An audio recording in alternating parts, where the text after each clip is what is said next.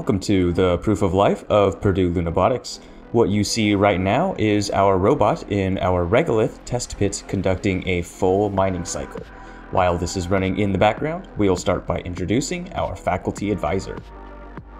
Hi, I'm Dr. Nichole Ramirez, the faculty advisor for the Purdue Lunabotics Club.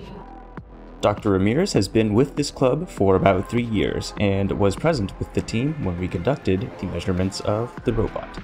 The important measurements that we have gathered and will show on screen are the mass of the robot, the length of the robot from its designated front to rear, the height of the robot from the floor to its highest point, and its width from the outer wheel edges.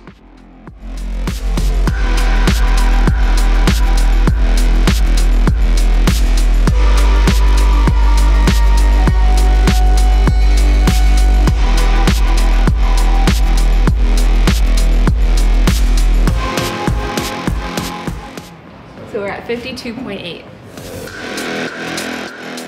So I'd say it's a big event every year. I think this year it'll 106 and a half.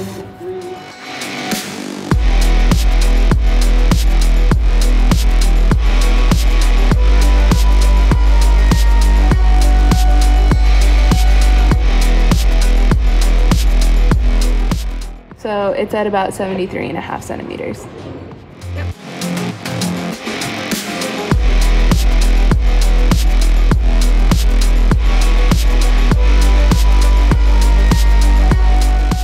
That is 63.5 centimeters. So, here are the final measurements for our robot. For the remainder of the video, the complete mining cycle will play out until deposition is finished. Additional footage of the robot driving in a sand pit will simultaneously play to demonstrate its driving capabilities that it couldn't do in the regolith test pit.